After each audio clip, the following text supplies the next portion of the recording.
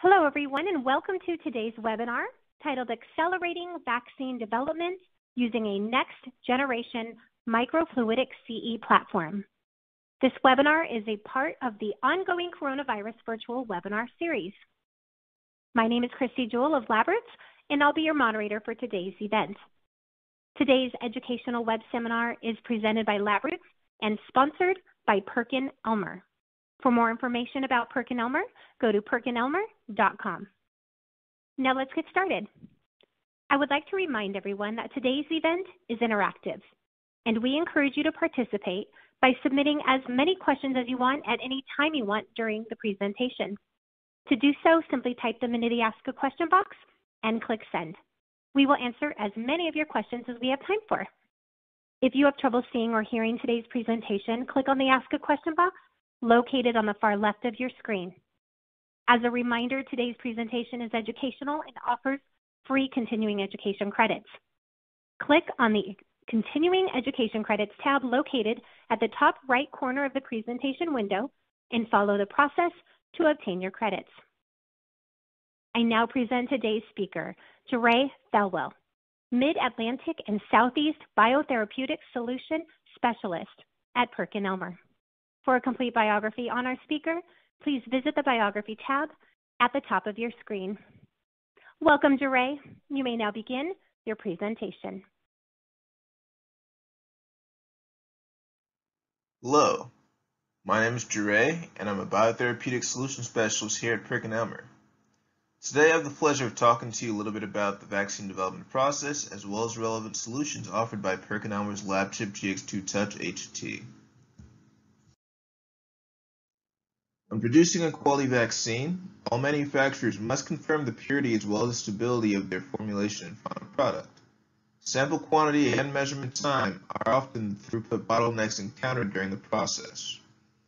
As PerkinElmer's LabChip GXII Touch addresses these specific gaps and more, we've developed a literature-centric webinar demonstrating the system's utility in protein characterization, formulation, stability testing, and manufacturing, quality control, and commercialization.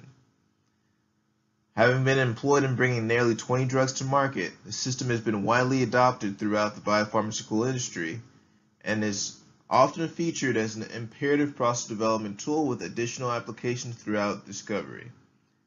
Herein, I'll begin by reviewing the vaccine development process before delving into relevant applications on the LabChip GXII Touch.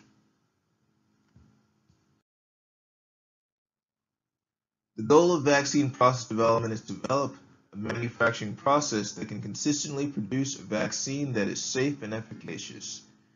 Vaccines are biological products that prevent and control the occurrence of infectious diseases and epidemics. Vaccines and vaccine candidates are designed to direct against bacteria, viruses, fungi, parasites, and even non-infectious diseases. The process can be simplified into preclinical development and clinical development. Preclinical development is the research stage carried out in lab assays and on animals. This includes discovery of relevant antigens, vaccine concept design, evaluation of vaccine efficacy with in vivo and in vitro assays, as well as manufacturing process development of the vaccine to GMP standards. Clinical development is when the vaccine is first tested in humans and spans 4 phases over several years, which we can delve into at a greater detail.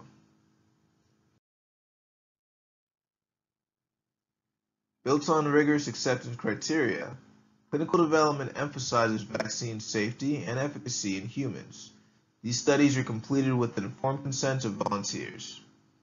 After animal testing, only vaccine candidates that are considered safe and induce immunity may advance through these phases.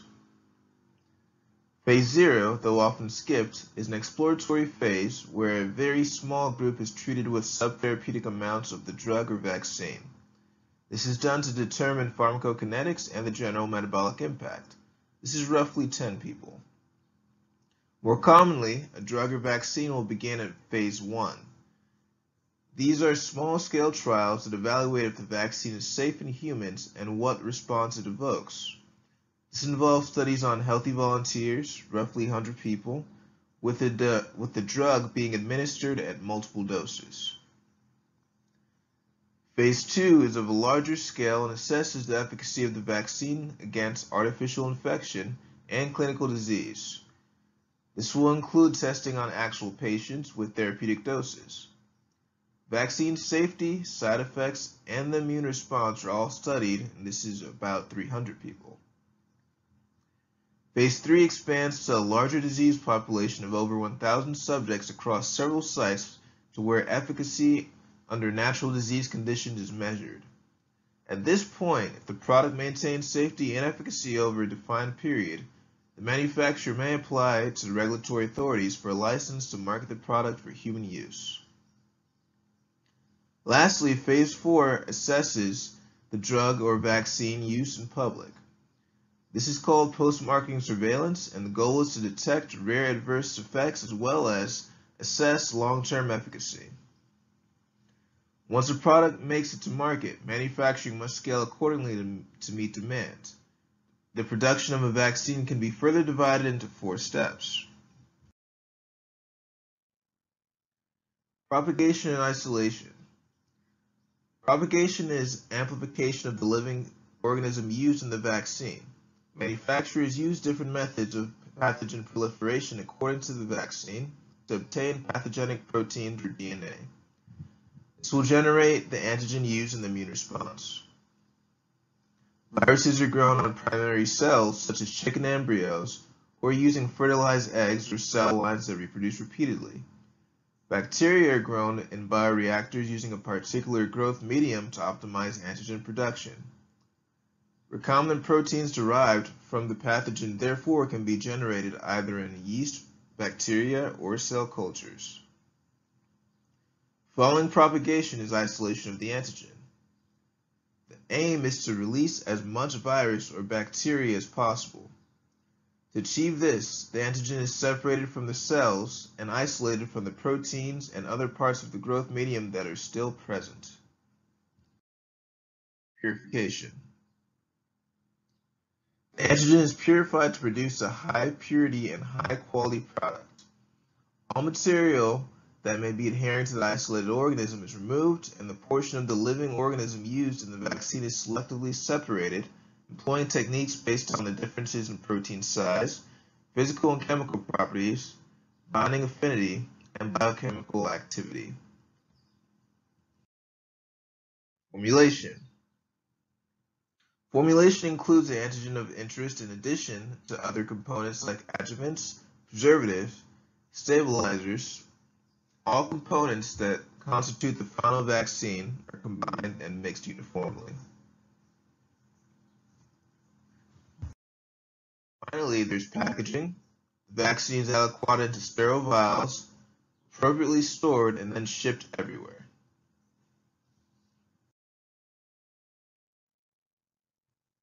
The global vaccines market is projected to reach 58.4 billion USD by 2024 from 41.7 billion USD in 2019 at a compound annual growth rate of 7% during the forecast period.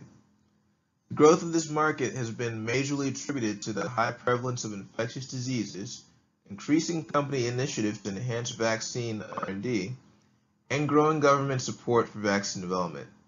However, in light of the novel coronavirus pandemic, how might we expect this forecast to change? The global COVID-19 vaccines market alone is projected to reach 1.4 billion USD by 2025 from 2.27 million USD in 2022 at a compound annual growth rate of negative 14.9% during the forecast period. However, the capital investments required for developing vaccines may restrain market growth. With that said, the technology primarily being used to complete much of the necessary analysis is antiquated. Conventional gel electrophoresis as a standard for determination of analyte size, concentration, and purity substantially hinders the manufacturing and quality assurance process. Labor costs for agarose gel systems as well as SDS page systems far exceed those for a capillary electrophoresis system because the time required for the analysis is much greater often 101 to 191 minutes, numerous consumables must also be purchased to use the agarose gel system. Although the unit cost per sample is only a few dollars, there are about a dozen individual items to purchase. Thus, the cost per sample with Page Gel is about $3.12 to $5.62 for 12 samples, as compared to little as $1.50 per sample when measuring up to 96 samples on the LabChip GXII Touch, a process that will take roughly an hour. Downstream, the LabChip is able to provide substantial value. Considering the many challenges in optimized scale production, purification and quality assurance are of the most importance. Vaccines are biological products, thus adhere to high regulatory standards for mitigating the risk to consumer health. As a quantitative and reproducible tool is the ideal solution for this process development, herein I'd like to discuss the LabChip GX2's high throughput capillary electrophoresis platform. The LabChip GX2 Touch HT is a high-throughput instrument for the analysis of glycoproteins and nucleic acids via microfluidic capillary electrophoresis in the presence of SDS. The system offers an automated alternative to traditional methods for streamlining slab gel electrophoresis, while also providing the data quality crucial to modern biotherapeutic and genomic workflows. The system has 4 components: our instrument. This has a small 20 by 20 inch footprint and features an easy-to-use touchscreen integrated with an onboard Windows 10 computer. Our kit and chip consumables used to perform the laser-induced fluorescence seed technology, both are reusable, and our analysis software providing electropherogram as well as virtual gel outputs reporting concentration, size, and purity of your analyte. Adoption of the platform from R&D into quality control and manufacturing release is enabled by an optional 21 CFR 11 compliance package. This is ideal for automatically establishing an audit trail with a secure central data repository and archive, as well as access level privileges and electronic signature capabilities. As mentioned, the system analyzes nucleic acid as well as protein and thus is a powerful analytical tool with many applications in the vaccine development and manufacturing space. In the coming slides, we'll highlight a few of what's listed here.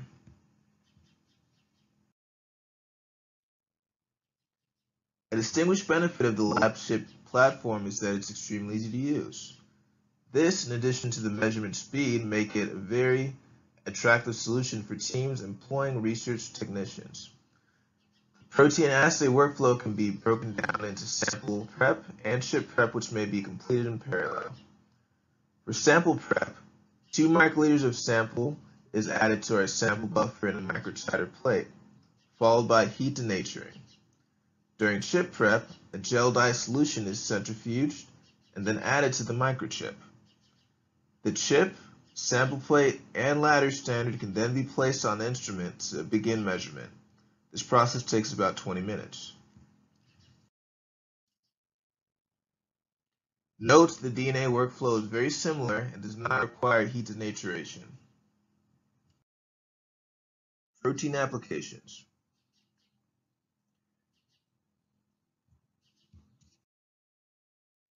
These days, recombinant protein technologies are becoming more important due to their wide application as biopharmaceutical products and proven safety record. Various recombinant proteins of therapeutic and prophylactic importance have been successfully produced in microbial and high expression host systems. Most of the vaccines currently being developed are based on these purified recombinant proteins or antigen subunits. Recombinant subunit vaccines use attenuated viruses or bacteria vectors to introduce microbial DNA into cells of the body. The protein components that induce an immune response are peptides or antigens expressed in eukaryotic or prokaryotic expression systems. Expression systems for vaccine production include prokaryotic expression systems such as E. coli and eukaryotic systems such as yeast or mammalian cells or even insect cells. Due to the high levels of expression and ease of handling, bacterial expression systems are the most widely used system. As an example, this is a published study by Vertex from the Journal of Analytical Biochemistry on the application of a design of experiment for antigen expression optimization utilizing the LabChip GXII technology. The 3D bar chart depicts the results of the full factorial screening and clearly identifies the optimal protein expression condition.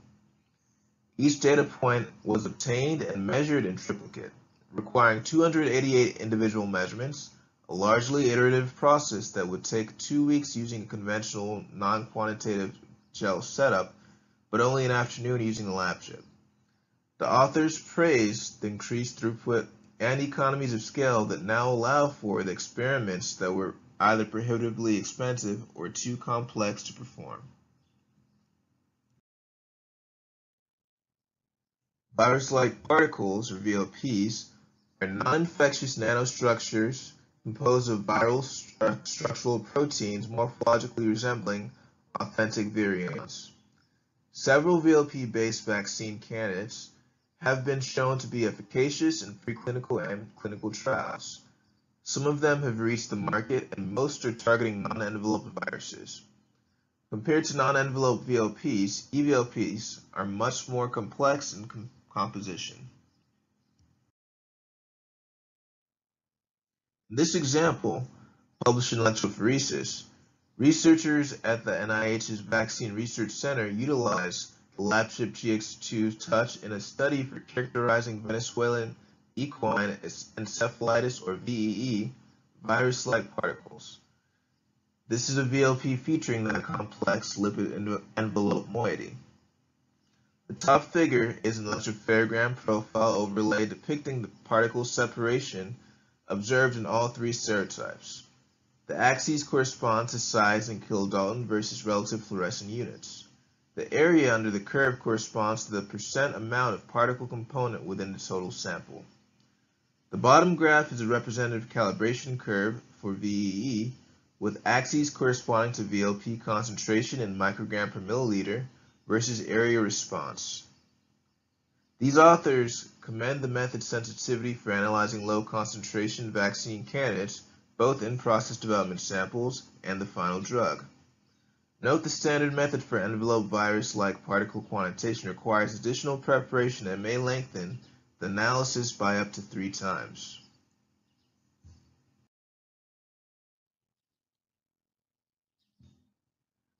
Closing this section out, I'd like to talk a little bit about AAVs, as this technology also exhibits promising potential in the vaccine space. On the left is six human infecting viruses that appear somewhat similar. From bottom left clockwise, we have influenza virus, norovirus, Coxsackie virus, enterovirus D68, poliovirus, and finally adeno-associated virus, which we're highlighting in the right image. Adeno-associated virus is a small non-pathogenic virus consisting of a protein shell which encapsulates a 4.7 kilobase genome. Originally cited in 1965 as a replication defective contaminant of adenovirus stock, today AAVs have the magnificent purpose of serving as vehicles for gene delivery. Gene therapy vectors using AAV can infect both dividing and quiescent cells, with several serotypes demonstrating preferences for different tissue. The rep gene encodes 4 proteins required for genome replication and packaging.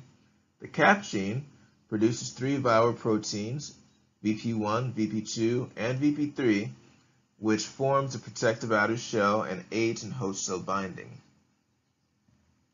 The LabChip's microfluidic CE-SDS has already been proven to be a welcome alternative for quantifying capsid proteins VP1, VP2, VP3, and contaminating proteins in AAVs as compared to the qualitative interpretation of SDS page with silver staining, where reproducibility is a challenge and densitometry can be manipulated. Note this is only one of the many solutions for AV characterization offered on the LabChip.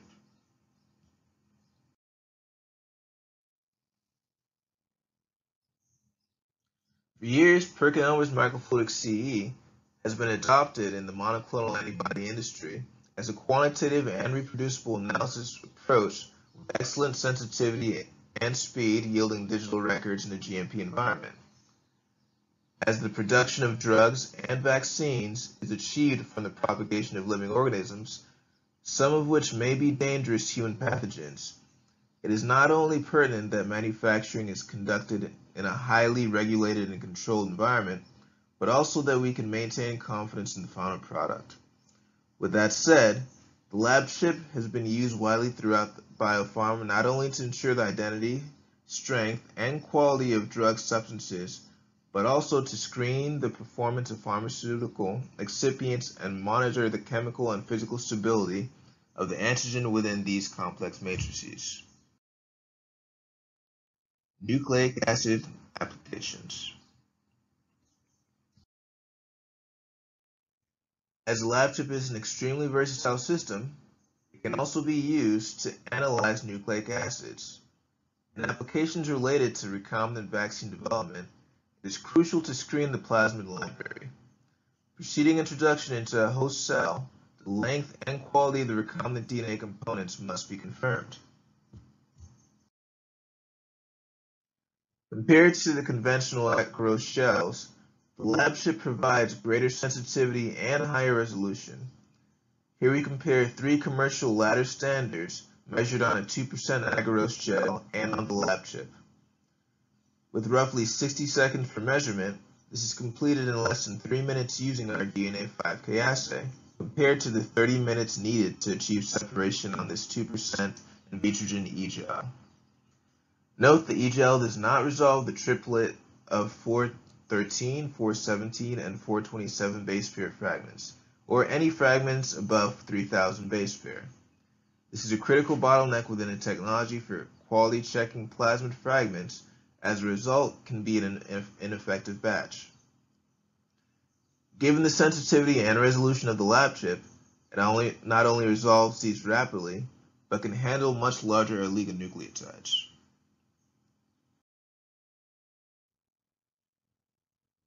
The same system can similarly be used for RNA analysis. Demonstrated on this slide is mRNA expression data generated on the LabChip. The sensitivity and resolution featured in other assays is mirrored here with the added benefit of a calculated RNA quality score, or RQS, determined by the degree of sample degradation. Holding to our vaccine development regime, we'll close by speaking briefly about RNA vaccines.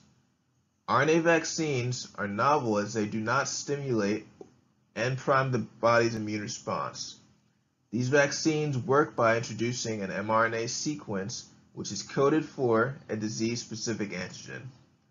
The quality assurance metrics for these constructs may be confirmed on the LabChip and are extremely important for vaccine efficacy.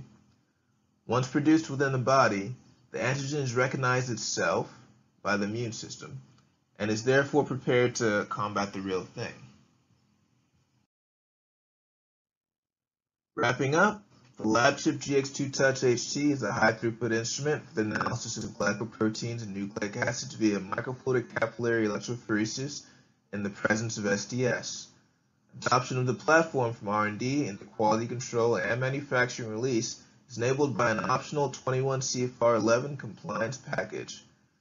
When producing a quality vaccine, all manufacturers must comply with GMP regulations as well as maintain confidence in their product. PerkinElmer's LabChip GXII Touch offers a quantitative and reproducible platform for not only confirming the purity and stability of the final product, but also means for providing a variety of additional analyses, from protein expression and characterization to even glycan analysis and charge heterogeneity. As a multifaceted instrument, it would be a welcome addition to almost any laboratory settings, especially that of a vaccine development center. With that said, thank you very much for your time. I'd like to conclude by citing the excellent literature and image sources featured during this talk.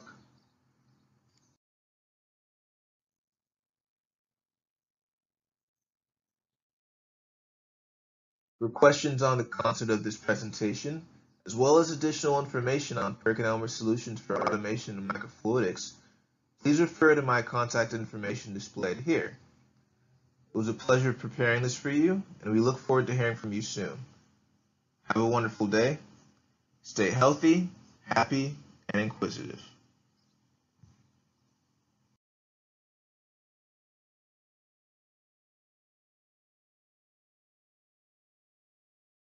Thank you, Jeray, for that informative presentation. We will now start the live Q&A portion of our webinar. Now to our audience, if you have a question you would like to ask, please do so now. Just click on that Ask a Question box located on the far left of your screen, and we will answer as many of your questions as we have time for. Okay, let's get started. Jeray, let's start with this question. Aside from protein sizing and purity, what other assays are available? And that's a great question. So it's a very versatile instrument. In addition to protein, it can do DNA and RNA. But still in the protein space, I'd like to highlight that it has the capability of analyzing end-linked glycans and could also do charge variant if you're interested in seeing the acidic and basic moieties of your protein. So it's pretty versatile in what it can do. Great question. Thank you. And how fast can the LabChip analyze my protein sample? So it's a very high throughput instrument. It's actually able to do protein samples in about 42 seconds per sample, and that's for our base assay. We have assays that go up to 62 seconds, but it's when you compare it to doing a page shell that could take you a couple hours for about 12 samples, it's pretty good on the speed front, I'd say. But 42 seconds is the answer. Thank you. Our next question, I have limited samples. How can the LabChip help me? And that's another good question. So it's a microfluidic CE system. So the sample input is minimum. When you're actually preparing for the protein assay, you only need 2 microliters of sample, and that will go through our workflow. When the sipper on the chip actually injects it into the system, it actually only sips nanoliters. So it actually preserves a lot of your samples, so you're able to kind of freeze the plates and reuse them afterwards if you like. Very good. And Jeray, we have time for one more question. What's the sizing range for biologics on the LabChip? And so it's a good question because we recently released a new assay. So we're actually able to size from 6 kilodaltons up to 250 kilodaltons. So it's a pretty broad range for what we're able to analyze on that machine. Thank you, Jeray. Now, do you have any final comments for our audience? I'd say it was a fantastic time preparing this for you all, and I recommend that you check out the PerkinElmer booth, download some literature, watch our videos, and chat with the representatives to see what solutions we have within the portfolio that could help you accelerate your research. Thank you so much for your time listening, and thank you so much for your help, Christina. And thank you, Jeray, for your time today and your important research. Now, before we go, I do want to thank our audience for joining us today and for their interesting questions.